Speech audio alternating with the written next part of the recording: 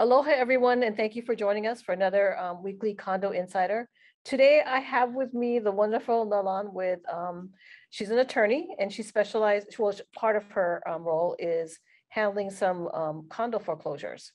So welcome and give us a little 1-minute update on what you do and the attorney firm that you're with, Damon Kapchak and something.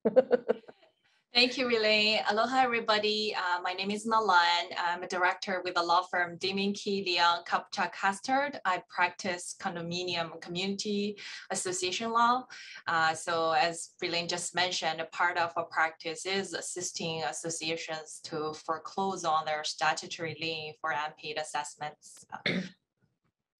So let's start off because this has always been a conversation that some people, or a list of questions that people have asked, is when a unit owner becomes delinquent,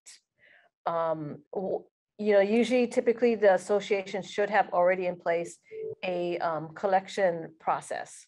So do they wait 60 days, 90 days, or 120 days before they send it to legal? But they should have an established policy and procedure for sending it for collections, right? Yes. So so the big part is once it goes to collection, the attorneys have their they follow the Debt Collection Procedures Act, and so they go through their steps for collection. Can you give just a brief little snippet of what that collection process would entail? Yes. So for starter, of course, usually the association would, the attorney would first review the file to see, the prior courtesy reminder and maybe the first 3 letters sent from the association's managing agent to the owners, verify, if the person identified is the owner of record, and do some due diligence on the owner to see if there's any, let's see, bankruptcy filing that would be subject to automatic stay, or if the owner is on active military status, that with special rights would apply to those debtors, and then, if there's any bounce back from the address the association previously tried to communicate with the owner. And of course, if the address is wrong, then attorneys usually will do escape trace or using some other avenues to try to locate where the owners are. The first step usually start with a fair debt notice letter, which is subject to the requirements, the federal law. As a debt collector, what notices, what information need to be provided in that initial notice. That usually gives a period of time for debtors to dispute the debt. If not, sometimes, owners been good. If this went to legal, they would pay off. Sometimes they would reach out to try to work out payment plans. But sometimes there are owners who are really facing financial difficulty. They cannot pay off. They are also taking no action, not, contacting back. Usually the next step, attorney would recommend the association consider placing a lien. Although there is a statutory lien automatic in place, usually attorneys would recommend the board to record a lien, because in the lien world, as we all know, it's first in time, first in right. So recording it, that would give you advantage as a priority wise to other credit debtors out there.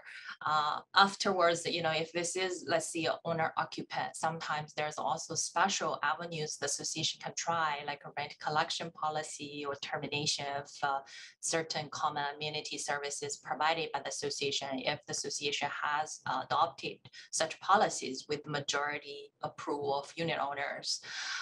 If not, then there's usually ways they would consider taking it to the next step.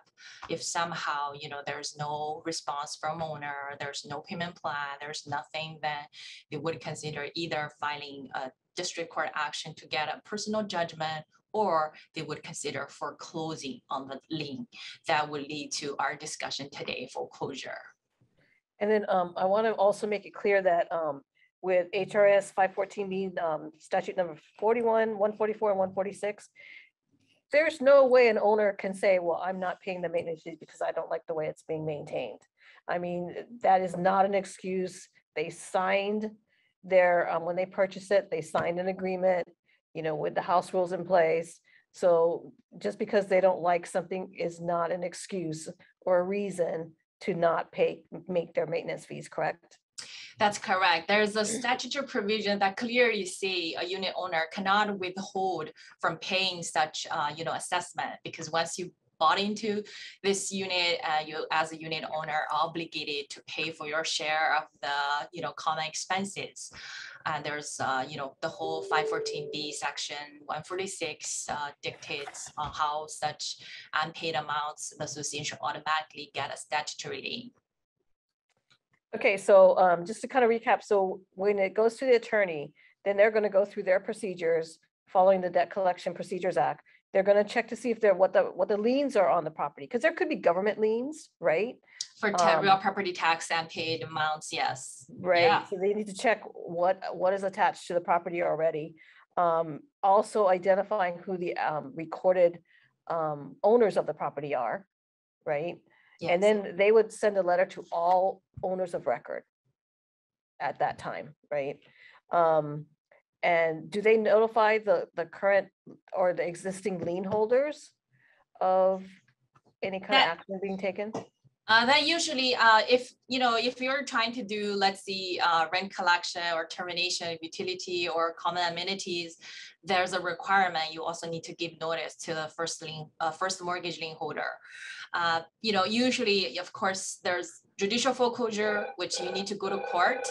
There's also non-judicial foreclosure, which is the power of sale process. Both of these processes, you will need to basically serve all parties that has an interest in this property. That would include mortgage lien holders, if there's, of course, unpaid real property taxes, the government, the city, and then, if there's other judgment creditor that has recorded lien, that, of course, and then unit owners, that's for sure. So definitely the notice process will be triggered once you decide to go into that process. And then let's talk about the filing of the lis pendens. What exactly is that? So for judicial foreclosure, at the moment when you file for the complaint, there is, usually it's also called a notice of pendens of action. In Hawaii, it's also referred as, the legal term is a lis pendens. At the same time, you file that NOPA in court. Once upon filing, you can record that in the bureau. So that gives, third party, the public notices that, there is this action where the lien holder is in the process starting to foreclose on the lien.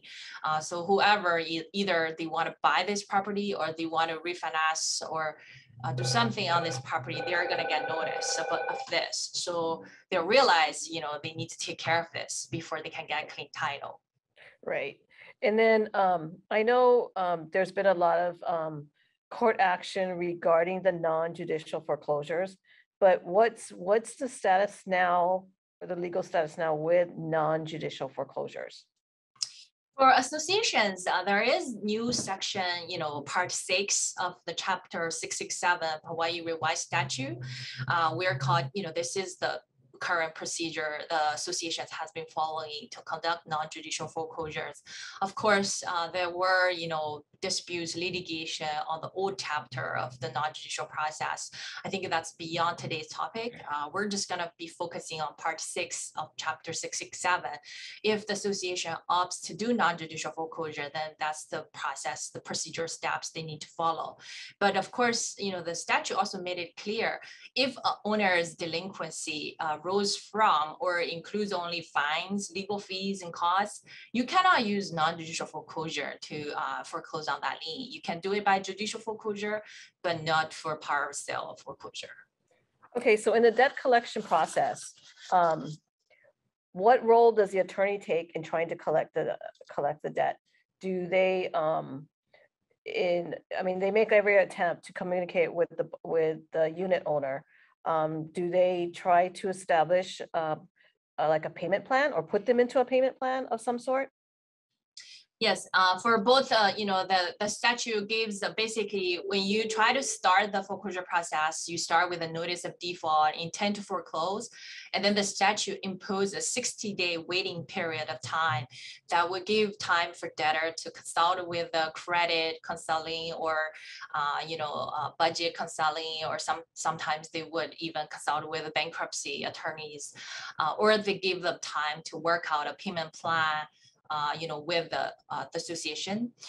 Within this 60 days, you're not supposed to proceed further. You're supposed to wait and give debtor the opportunity to work things out. And they always have a right to propose a payment plan proposal. Usually a reasonable payment plan, under the statute, it would be defined as if they keep paying the current dues, and then they can come up with a plan that would pay off the debt owed within a year, 12 months. So then that should be considered a reasonable plan. The association is supposed to work with the owner to accept the payment plan proposal, monitor, and put a hold on the foreclosure process. Oh, so say they owe like $5,000 in back maintenance fees. So they would have to pay the current month plus apply extra money toward their Owed past debt, due. owed, yes. Wow, okay. So, because I remember way back when, sometimes they would accept like $25 a month, for only a certain amount of time, not forever, but for a Right. certain amount of time. Of course, that's just the statutory definition. The board always have the authority. If they think this owner has been behaving well, there's unique circumstances presented, they want to give the owner some additional time. If the board approves, a payment plan that would cure the default within 2 years, that would also be acceptable. Usually the attorney is just the messenger there. They would pass on this proposal for the board to approve, review. So that's how it usually works. So what would be your favorite or your most widely professional tips to condos, to the board on setting up their debt collection procedures? Definitely, I mean, each association has their own legal counsel. I think before you finalize that policy, that policy could be adopted like many, many years ago when the statute are different. So if it's been a while, it's always a good idea to consult with your counsel to try to update, make sure it's in compliance with the current applicable law. For example, right now there's also a mediation process, after you start the foreclosure process, if the owner wants to initiate a foreclosure, initiate a mediation process within 30 days upon service, then, association should also pause the non-judicial foreclosure and go into mediation with owners. There are all kinds of, new laws also regarding, the process, how it works, the publication requirements, before and now, they're all very different. So definitely your collection policy need to be updated to keep up with the current law. That's important. And also, you want to, always there's going to be special situations. You want to give the professional that you retain, the legal counsel, some discretion in special situations. If this property doesn't have a mortgage on it, are you supposed to just go ahead, do non-judicial foreclosure? Or maybe in that situation, perhaps it would be better to go the judicial route instead of, you have to deal with something, a very risky situation where the property could be sold at a very low price to a third party, and then later on there's going to be a dispute with the owner. So there are definitely different situations. I think a collection usually, I mean, of course, it saves money to just follow a procedure. Just a lot of attorneys would have paralegals do a lot of things, but really there are situations where that approach would be risky. You would want the special cases to be given special attention, not taking the cookie cutter approach.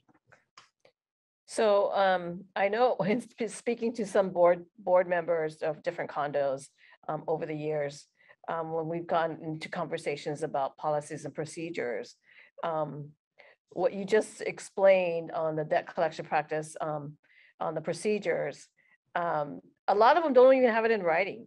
They don't even have a policy and procedure manual. So I would think it's highly recommended to make sure it's a written policy and procedure, because it has to apply equally to everybody, that procedure, right?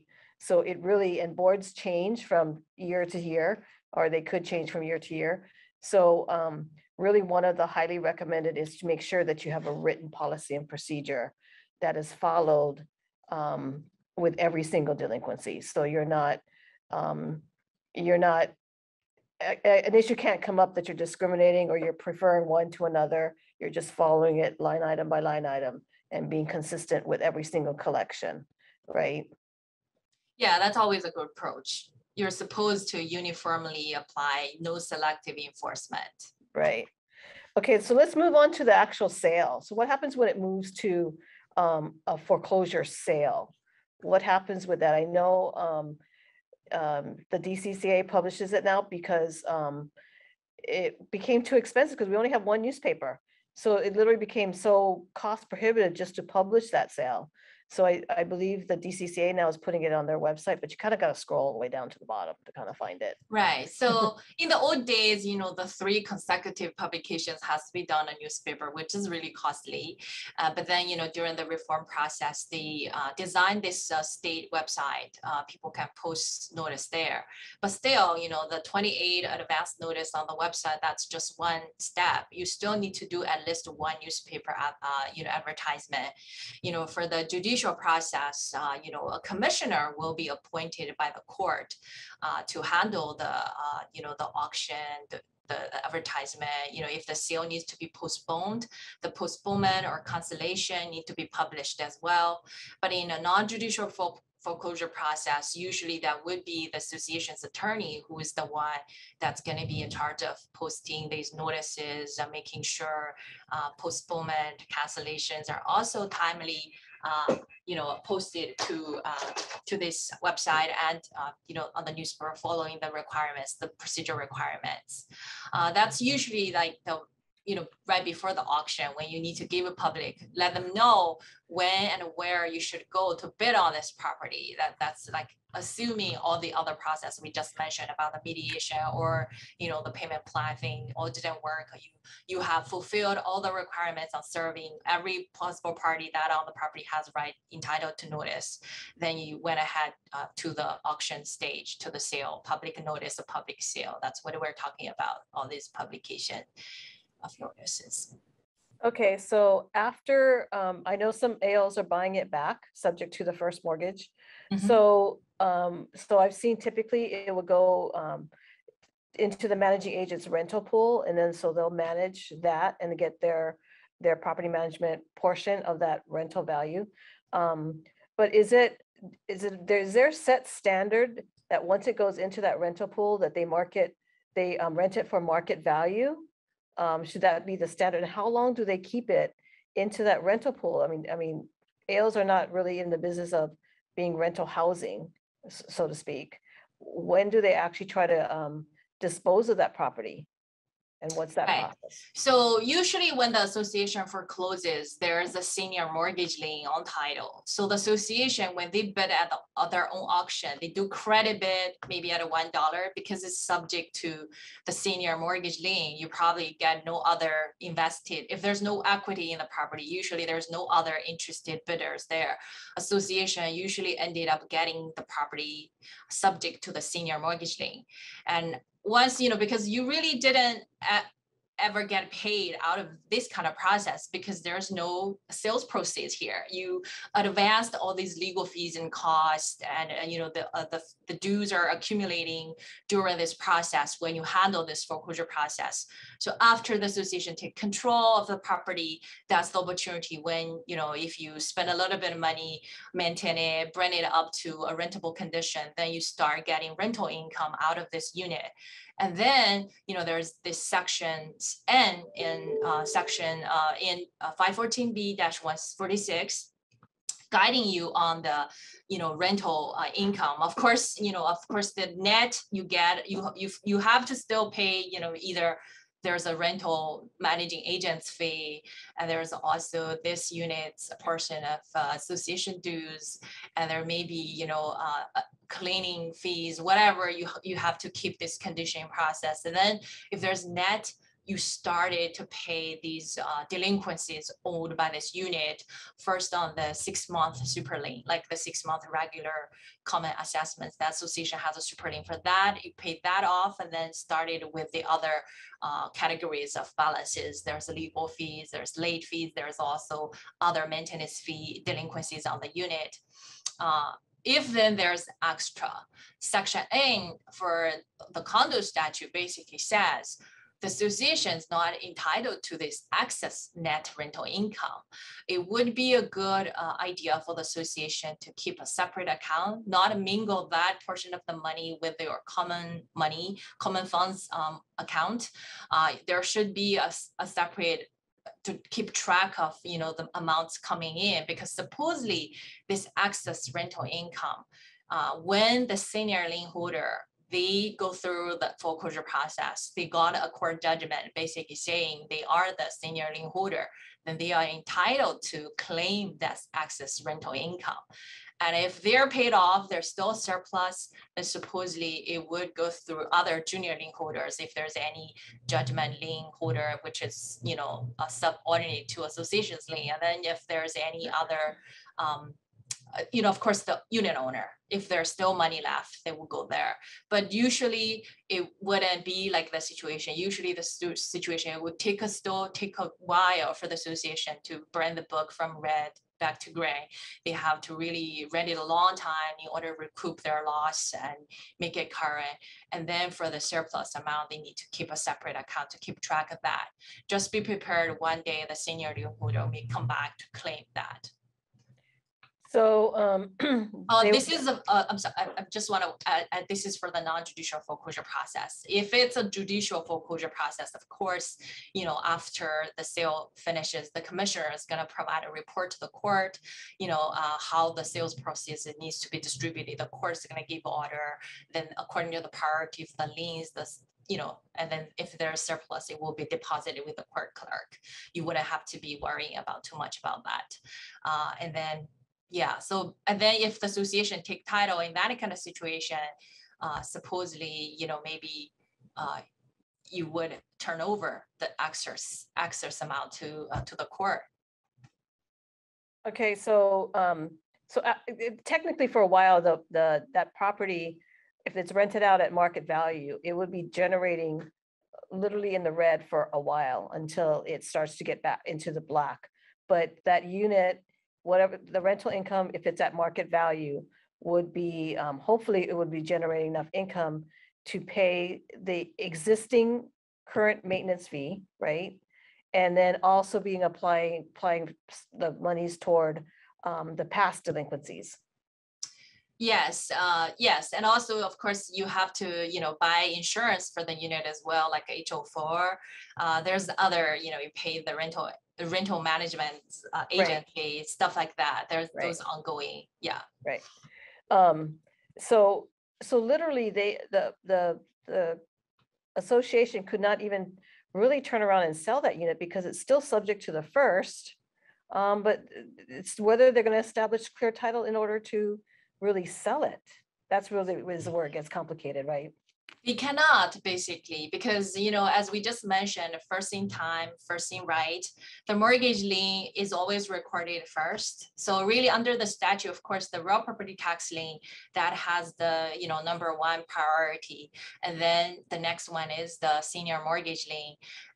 When the senior mortgage lien, they foreclose, if they fulfill all the service requirements, all the notice requirements after the lender forecloses, they're going to wipe out all the junior liens under the law.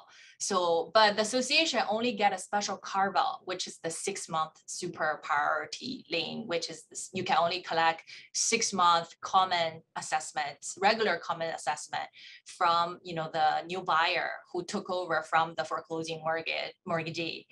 But, when a junior lien holder forecloses first, usually it's the association. You take the you go ahead foreclose.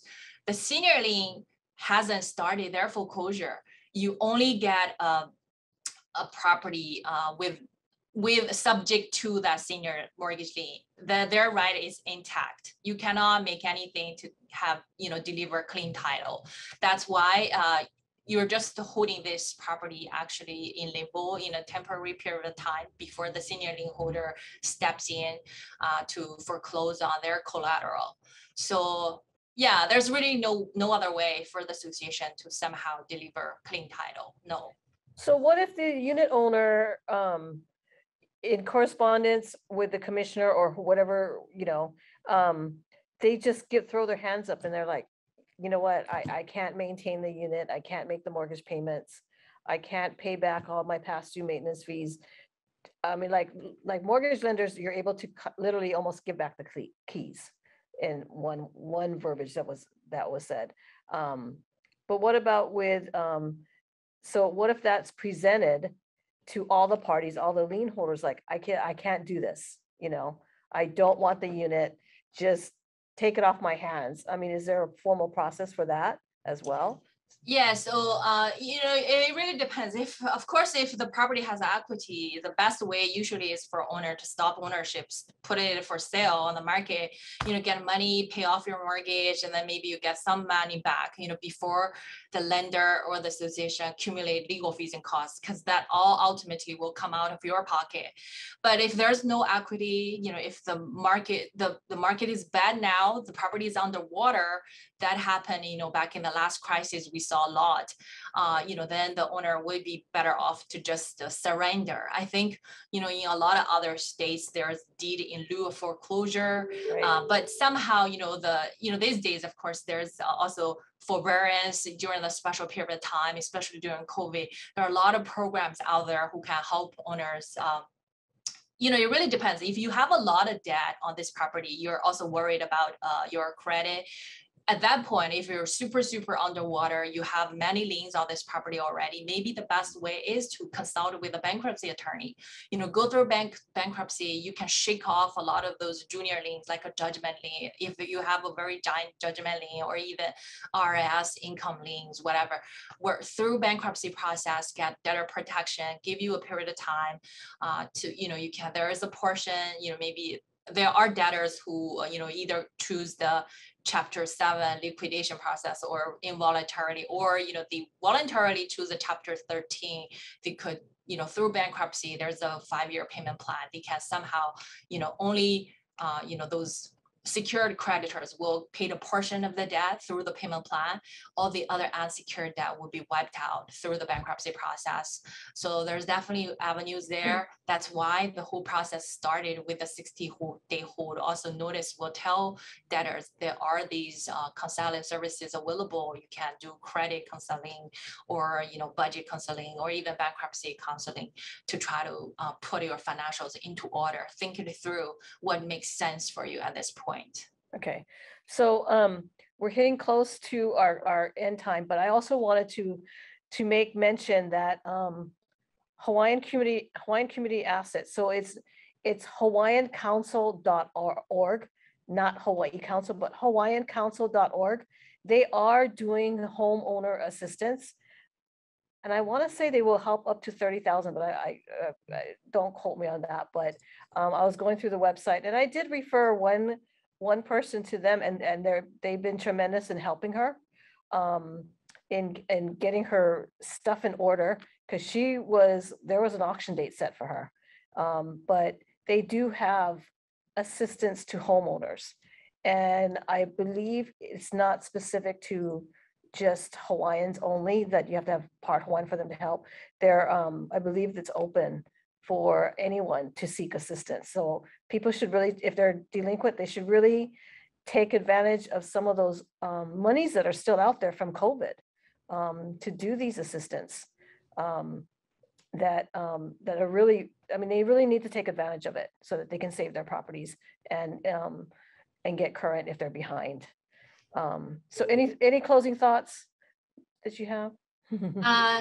I think, yeah, so for associations, I guess it's just that, as you said, if you ended up with that property in your rental pool, you just, act according to your business judgment rule, do your best, try to bring the account current. And once after that, for the excess net rental income, you want to be careful about the accounting and keeping a separate account for that. For owners, really, still, I think be active, take timely action, work out payment plans with, either association or mortgagees. Do not wait until last minute. But of course, during the, foreclosure process, until, the sale conveyance documents are recorded, there's a period of time you can still, if you come up with enough money, you can pay off the debt, stop the whole process, regain your title from party.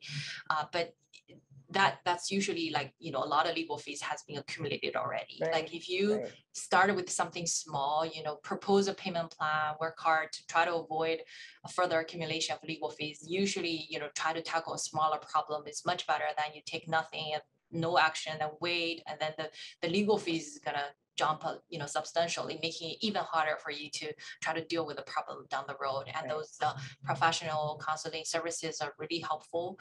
And there may be some other assistance programs out there, especially for owner occupant. You want to, actively seek help if you are in that kind of situation, and also find your own counsel represent you to in the foreclosure process. Don't just get defaulted and then do nothing. Right.